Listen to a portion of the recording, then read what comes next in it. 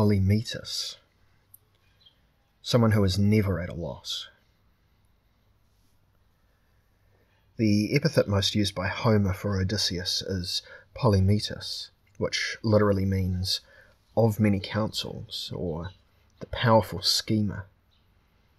Since in Greek metis refers to good counsel and the ability to cleverly ensure that things turn out well, it means the stratagem, the simulation, the hunter's trap, the feint, and inspired wit. Hence it is the quick-witted man's virtue par excellence. At the same time, Metis is the proper name of a goddess of intelligence, whom Zeus pursues in his usual manner. He fathers a child with her, whose birth he fears, since it has been foretold that the child would be his equal in intelligence, which prompts him to devour the pregnant mother. He winds up with a very difficult brain pregnancy as a result. Hephaestus relieves the headache by striking Zeus on the skull with a double axe, so that Athena can leap out of his head armed with a lance and wearing a full suit of armour.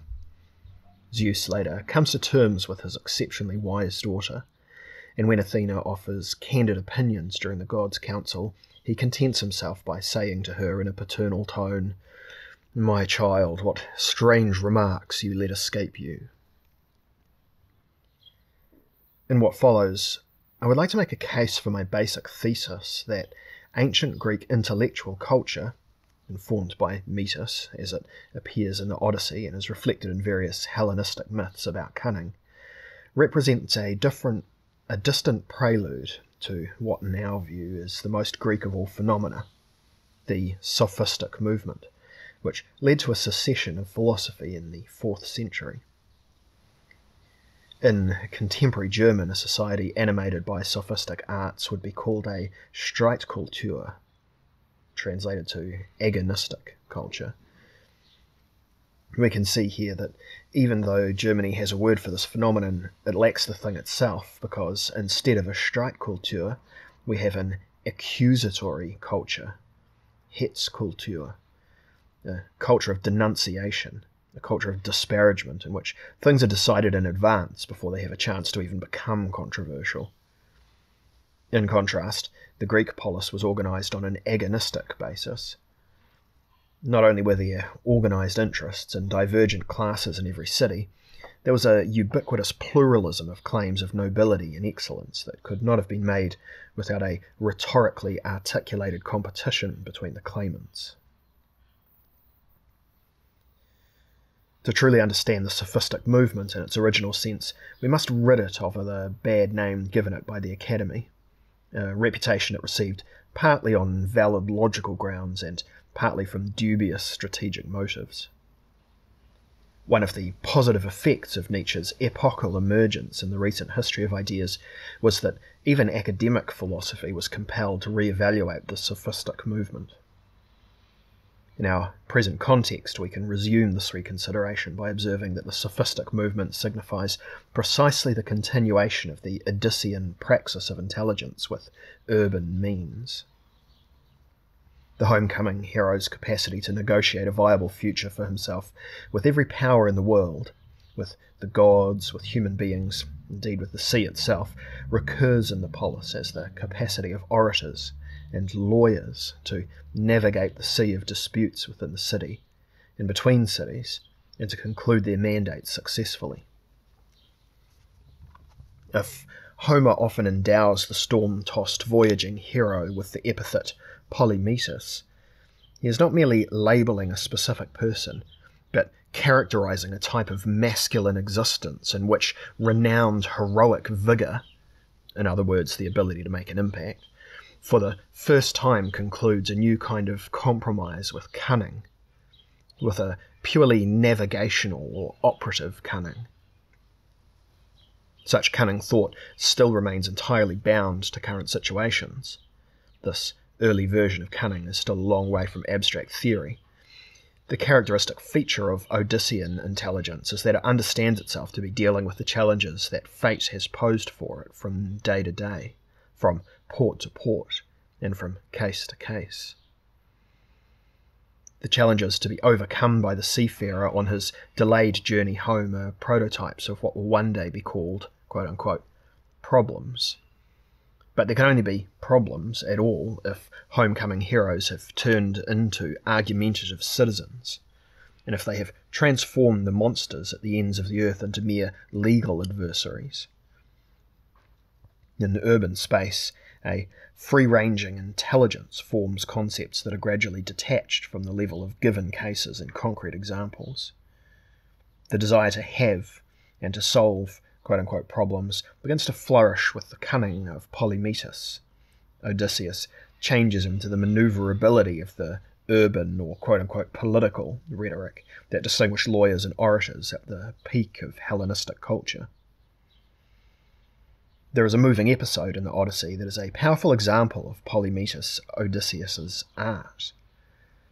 I am thinking of the shipwrecked sailor landing on the beach of the island of Phaeacia, after a storm has destroyed the raft that was supposed to bring him home when he left the nymph Calypso behind.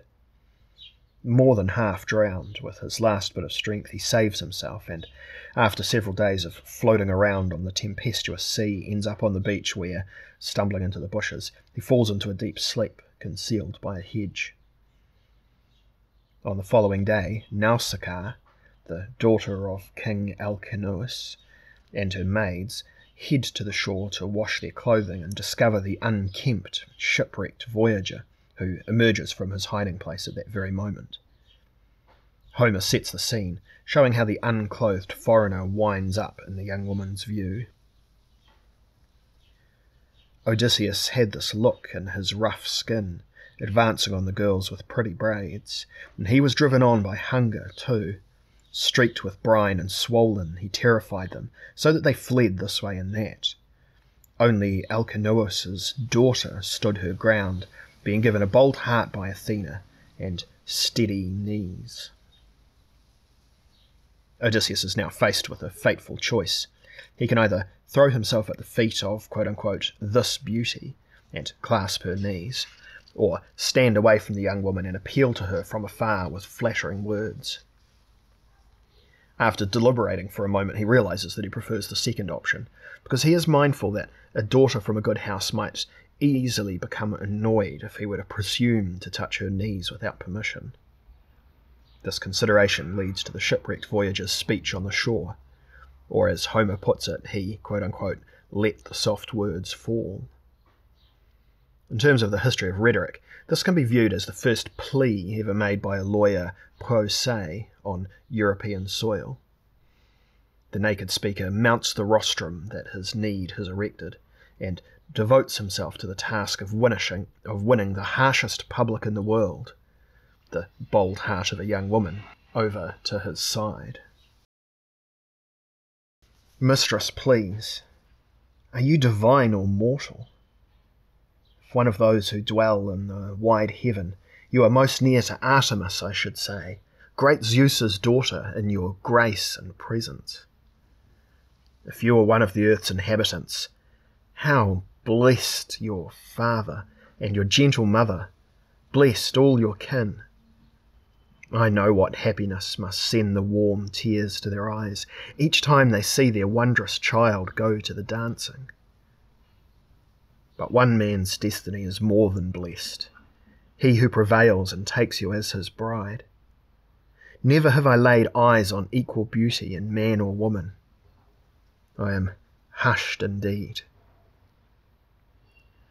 So fair. One time I thought a young palm tree at Delos near the altar of Apollo. I had troops under me when I was there, on the sea route that later brought me grief. But that slim palm tree filled my heart with wonder. Never came shoot from earth so beautiful. So now, my lady, I stand in awe so great, I cannot take your knees. And yet my case is desperate.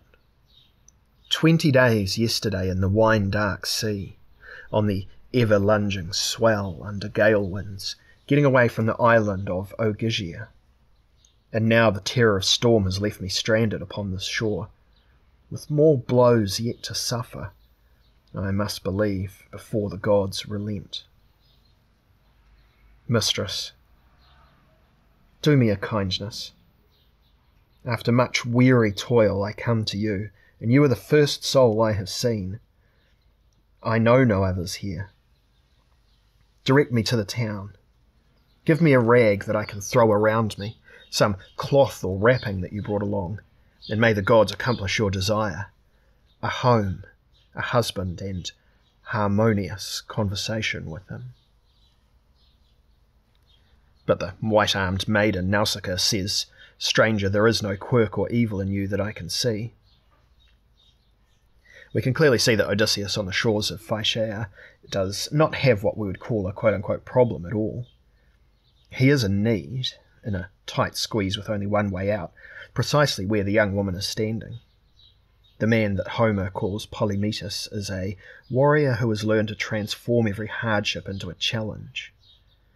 From his nakedness he makes an argument, and he forms a project out of his destitution. He is literally someone who is never at a loss. We should never forget that at the inception of European rhetoric, we find a sea monster making its plea and frightening off young women. Only one brave maiden holds her ground to form an audience. A miracle occurs in her ears. The salt-encrusted monster opens its mouth and reveals itself to be the most human of all human beings. The zoion, logon, ekon, as defined a half-millennium later by Aristotle, the living being that has speech. Here stands at the beach with his irresistible flattery, his musical declamation, and his ability to make a virtue, that of beautiful speech, out of the most urgent necessity. It then occurs to Nausicaa that she might fall in love with a man who speaks to her this way. Not so much because of his quite forward compliments which drift past her like a warm breeze, but because she feels, and suspects, that a good and clever man stands before her. She has experienced a logophony, proof that language, as soon as it comes into its own, elevates the human being. If the dishevelled foreigner is not a god, he has provided proof of his humanity by speaking as no beast, no fool, and no villain could. From here we proceed further in an almost direct line to a scene that played out centuries later in Athens. In one of his dialogues, Plato tells us how a father brings his teenage son to Socrates the Sophist, who was known for his ability to educate youth. Socrates turned to the young man with a single request. "Speak, boy, so that I may see you." The belief in logophonic revelation of the human being's essential nature reaches its culmination here. At the same time, Odysseus's plea on the beach also leads directly to other 5th century sophists who are famous for their ability to argue any position.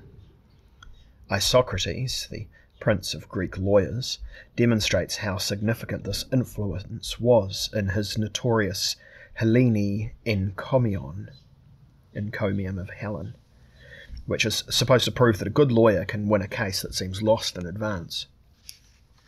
What case could be more hopeless than the one against the most fatal woman of antiquity, the unfaithful beauty for whose sake the Trojan War must be fought? We learn of Gorgias that, in his case, the ability to speak about anything at all degenerated into his really being a know-it-all. In one anecdote we read, quote, "For coming into the theatre of the Athenians, he had the boldness to say, 'Suggest a subject,' and he was the first to proclaim himself willing to take this chance, showing apparently that he knew everything and would trust to the moment to speak on any subject." End quote. Only one aspect of this story is of interest here. Gorgias has walked every step of the path that leads from a distress that can still find words to playing with mere quote-unquote problems. This can be observed in the word he uses to challenge the Athenian public to propose a topic for him. The word is probalete, from the verb probalein, meaning to throw something at him, to suggest something to him, to pose a topic, a word from which both ancient and modern problemata derive. The quote-unquote problem that Gorgias wanted to quote-unquote solve in the theatre was simply a random topic for an expert to develop a thesis on, or for a virtuoso to use as a basis for extemporization.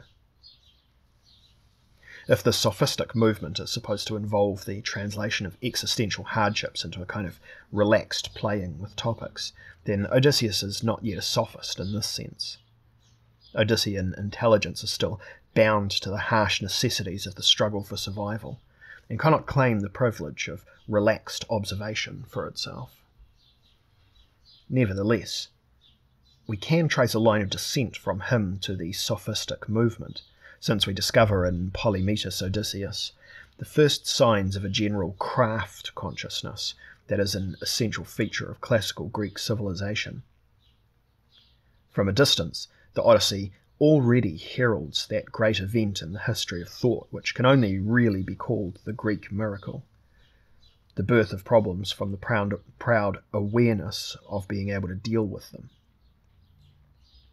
The brilliant words of an Austrian essayist written before the First World War seems appropriate for 5th century Greeks. Quote, "Culture has a wealth of problems, and the more mysteries it discovers, the more enlightened it is." End quote. We could even say instead that culture is the sum of relief efforts, Entlastungen, in response to primal needs. Decadence sets in the moment that the recipients of such relief forget why they needed culture to relieve them in the first place.